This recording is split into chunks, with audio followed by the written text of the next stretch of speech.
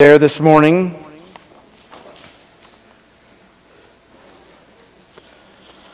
I want to take a couple minutes and also thank Abby, my wife, and Michelle for hanging out with the kiddos this morning. Thank you, Clifford, for meeting all our audio-visual needs again this morning. We're in Genesis 2, and to give you a little roadmap where we're going these next few weeks, we're going to look at our sermon series over Christmas time. Is called Ladies of the Lineage, ladies who were in the ancestry of Jesus Christ. So we'll look at Eve this week. Next week, Lord willing, Rahab and Ruth the following week. And then the fourth one will be Mary, Jesus' mother. And then, of course, on Christmas Day, we'll examine something surrounding Jesus and the Christmas story. Just a reminder, our Christmas service is at 11 o'clock that day and not 10 o'clock. That should give... On Christmas morning at 10:30, you're ready to get out of the house anyway. So we'll move it up back to 11. We're in Genesis chapter 2. Let me read verses 18 through 25, and then we'll pray and get after it. Then the Lord God said, "It is not good that the man should be alone. I will make him a helper fit for him." Now out of the ground the Lord God had formed every beast of the field and every bird of the heaven, and brought them to the man to see what he would call them. And whatever the man called every living creature, that was its name. The man gave names to all livestock, and to the birds of the heaven, and to every beast of the field. But for Adam there was not found a helper fit for him. So the Lord God caused a deep sleep to fall upon the man, and while he slept, took one of his ribs and closed up its place with the flesh. And the rib that the Lord God had taken from the man, he made into a woman and brought her to the man. Then the man said, "This at last is bone of my bones and flesh of my flesh. She shall be called woman, because she was taken out of man. Therefore, a man shall leave his father and his mother and hold fast to his wife, and they shall become one flesh. And the man and his wife were both naked and were not ashamed." The word of the Lord. Thanks be to God. Let's pray.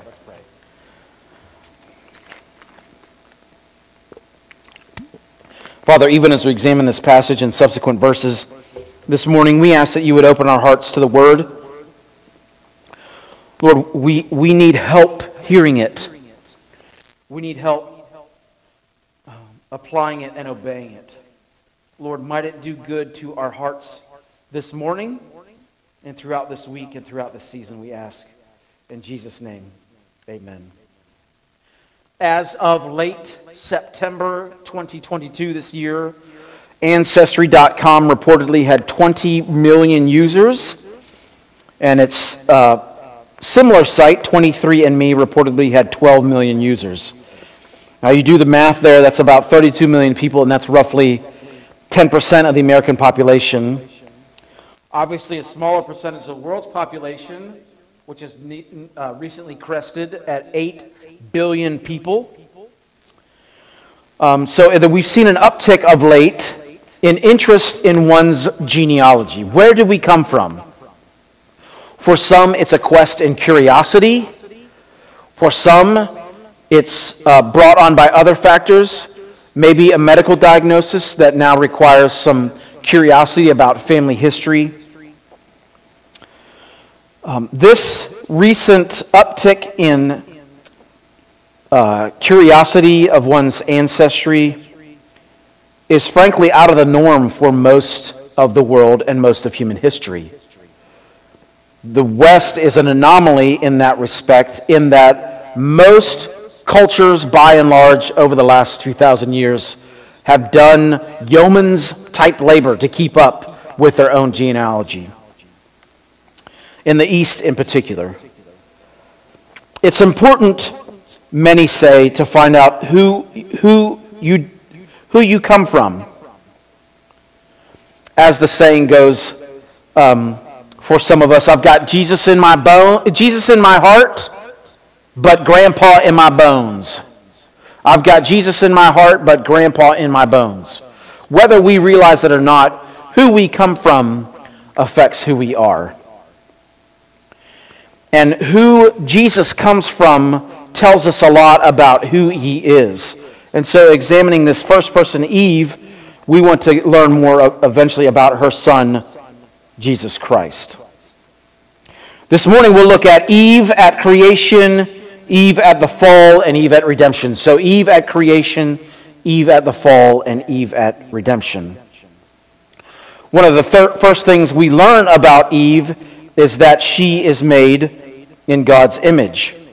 God makes Adam, God makes Eve, and he says in Genesis 1:27, so God created man in his own image. In the image of God, he created him. Male and female, he created them. The scriptures tells us that Eve is made in God's image. She is made to reflect him. She is made for honor, dignity, worth, and work. Good work, I might add. Eve is not a product of macroevolution or biological chance. She is a work of fine art by our Father's own hand. That should tell us something about Eve. Eve is majestic. She is honored. The psalmist would pick this up in Psalm 8. O Lord, our Lord, how majestic is your name in all the earth. You have created man and made him a little lower than the angels. You have given him honor and glory. Eve is not someone to be looked down upon, but she is made for honor, dignity, and worth. Notice also how she was made. Look in verse number 21. So the Lord God caused a deep sleep to fall upon Adam. So Adam's not involved in this process at all, other than sleeping and providing a little bit of material. And while he slept, God took one of his ribs and closed up its place with flesh. And the rib that the Lord God had taken from the man, he made into a woman and brought her to the man. And the man said, and I bet in some of your copies of Scripture, these next few words are set apart. This is at last bone of my bones and flesh of my flesh. She shall be called woman, because she was taken out of man. She will be called Isha, because she was taken out of Ish. At last, Adam has found someone who is a counterpart to him. He's been naming and working with all these animals, elephants, lions, tigers, and bears. Oh my. And now Adam can't find someone. That person's not like me. That animal's not like me. That animal's not like me. That animal definitely isn't like me. I'm all by myself. And God says it's not good for a man to be alone. I will create Eve. And this is where the marriage mandate comes from, that a man shall leave his father and his mother and hold fast to his wife. The Yorkshire ballad says this, she was not took out of his head, sir, to reign and triumph over man, nor was she took out of his feet, sir, by man to be trampled upon. But she was took out of his side, sir, his equal and partner to be. Eve is not less than or inferior to Adam. She is equal to and corresponding to and a fit for Adam. She is made in the image of God, just like Adam is. And out of this, it's interesting to note that historic Christianity, especially in the first century, treated women much better than the surrounding culture. For most of history, women have been treated like property or chattel or a servant, but not so when Christianity came along. Our own Proverbs 31 shows a measure of dignity and a measure of fortitude and a measure of entrepreneurship. So I want to ask, in our church especially, how do our ladies feel? Do our ladies feel honored? Do they feel lifted up? Do they feel dignified? Do they feel like a part of the decision-making process? I hope that's the case here. I hope this is a case where women who are who this world does not treat well can come and be a part of our community, and this church can say, yes, you are full of dignity, worth, and honor, and we will treat you as such. I hope that's the case. And Eve at creation, Eve is, she's named Eve. She's named the mother of all living. There's an exercise here between Genesis 1, where God says, I want you to be fruitful and multiply, and Eve's work of bearing children. We have a common relative, and her work is important. We have a common relative, and her name is Eve. Eve is the mother of all living. She is made in the image of God. Therefore, we are made in the image of God. And I don't want us to go over that too quickly. Being made in the image of God makes a difference how we treat each other. It makes a difference how we treat those who do not follow Jesus Christ. It makes a difference how we treat our little ones. It makes a difference. It should set us apart from the rest of the world, from those who the world says, those people are not important. The world says those people are not worth our time. They're inconvenienced. That should not be the case with Christ Church, because Eve, as well as the rest of us, are made in the image of God. That's Eve at creation. Let's look at Eve at the fall. One of our family's favorite movies, and I'm glad this has come about this way, one of our favorite Christmas movies is Elf, starring Will Ferrell and a host of other folks. I think that movie's going on like 20 years old, something like that, believe it or not. But there's, for those not familiar with the story, it's a story, it's not real life. It's a story about a human who was accidentally transported to Santa's workshop and was raised by elves. And after he grows up and he's no longer elf size, he begins to ask some questions. He doesn't look like the elves. He doesn't work like the elves. He's not skilled like the elves. And he goes off on a quest to find his biological father. And as you might imagine, his biological father is not at all thrilled about this. Not at all. He's a publisher. He's a high-level worker for a publisher under pressure, and it comes out. And at one point in the movie, Buddy the Elf barges in on one of his meetings, and that does not go well. At one point, the dad says, I want you to leave. I don't care who you are. I don't care that you're my son. I want you to get out of my life and never come back. And at that point, the first time I saw the show, I was, what just happened? That was mean. And I'm not going to tell you how it ends. You have to go watch it yourself. But at that point, I was thinking, as someone who's worked in the corporate world and as a dad, one, not good to yell at your kids. Number two, even worse, not good to yell at your kids in public in front of your coworkers. And number three, can't take that back. Can't take that back. The word's out. You know, one of the things they taught us as a 12-year-old in Western Pennsylvania in my hunter safety course is once you shoot that gun, once the bullet comes out, you can't get it back. Can't get it back. Once the words came out, you can't get it back. There's some stuff that we say, there are certain things that we do that we cannot get back. And unfortunately, Eve was a part of that first awful process. Everything was going along swimmingly. Adam and Eve were enjoying each other's company in the perfect marriage. They had the perfect job. Tend the garden, be fruitful, multiply. No sweat, no hardship, no curse. They were naked and not ashamed. They were living with perfect harmony with one another, perfect harmony with their work, perfect harmony with their surrounding, fulfilling their image-bearing, and most of all, enjoying perfect heavenly fellowship with their Heavenly Father. He would come and walk with them in the cool of the day, and they would have perfect, unbroken fellowship with Him. No distractions. Can you imagine when you're praying, no distractions? Can you even imagine that? But what happens? If you've been around the Bible at all, you know the story. The serpent comes along, and he says, did God really say you shouldn't eat of that fruit. Did God really say that? You know why he said that? Because he's holding out on you.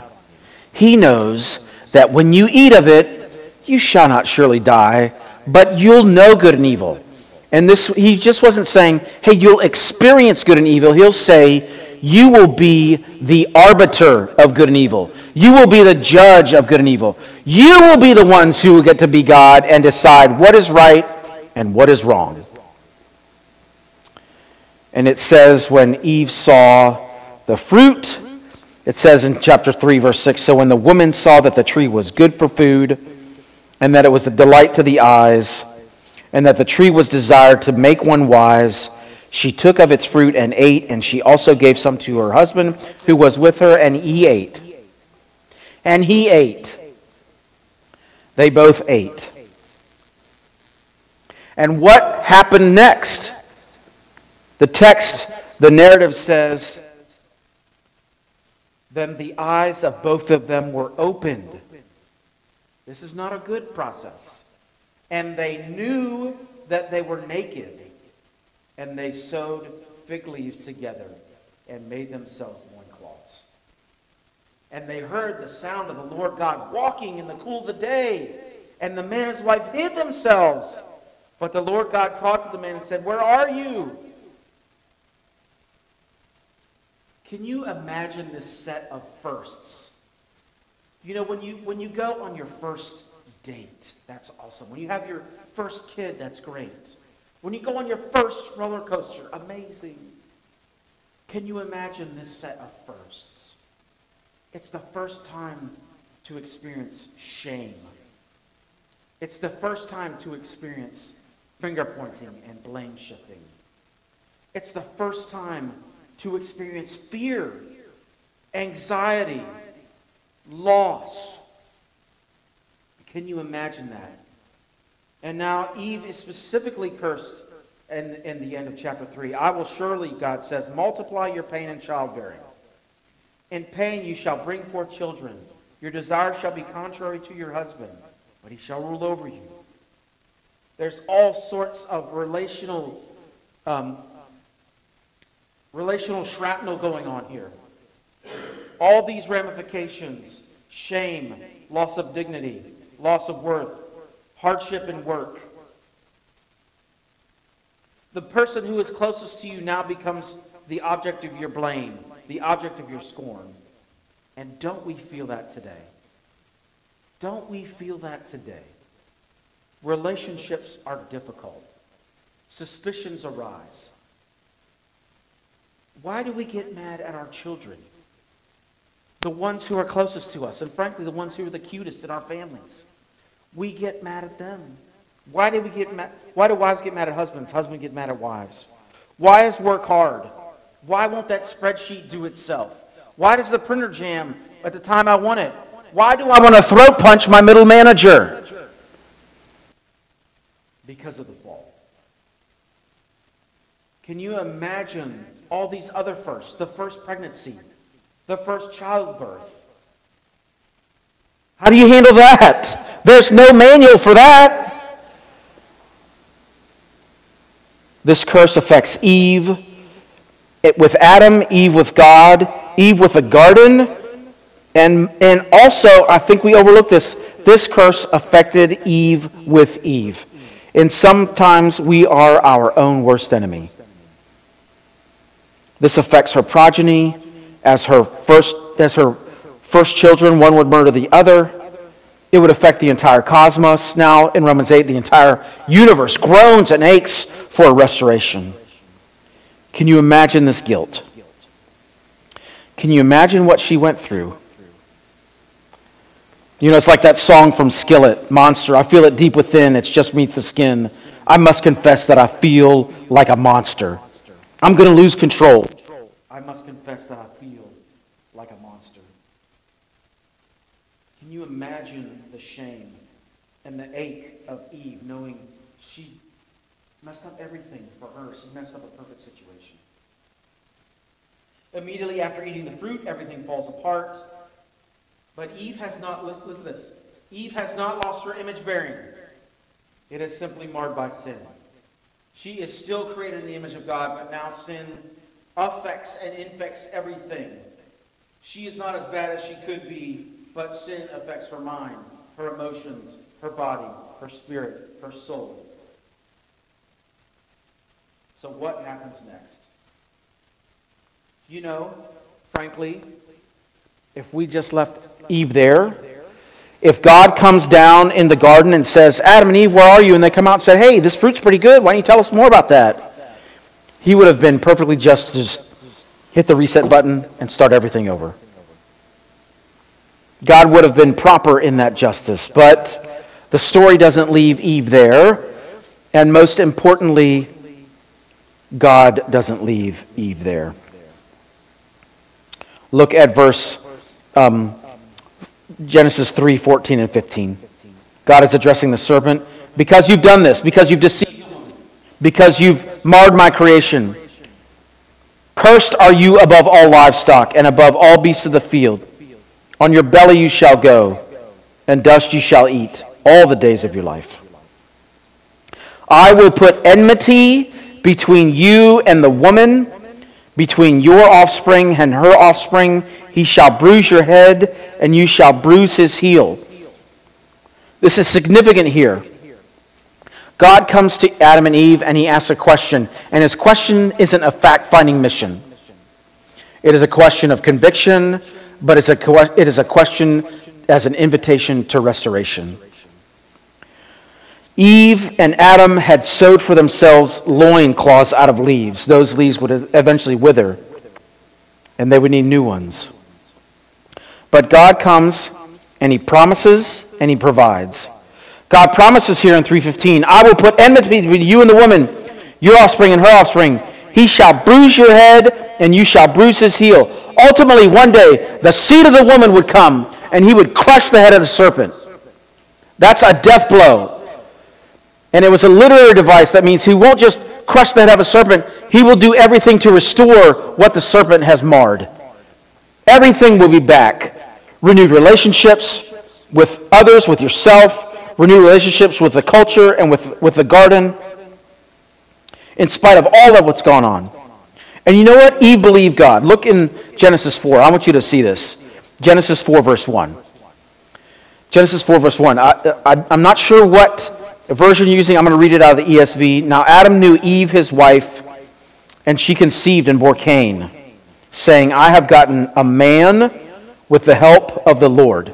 Now, depending on what translation you're working with, it probably says something like, I've gotten a help with a man with the help of the Lord. I've gotten a man with the help of the Lord. I've gotten a man from the Lord. Something along that nature.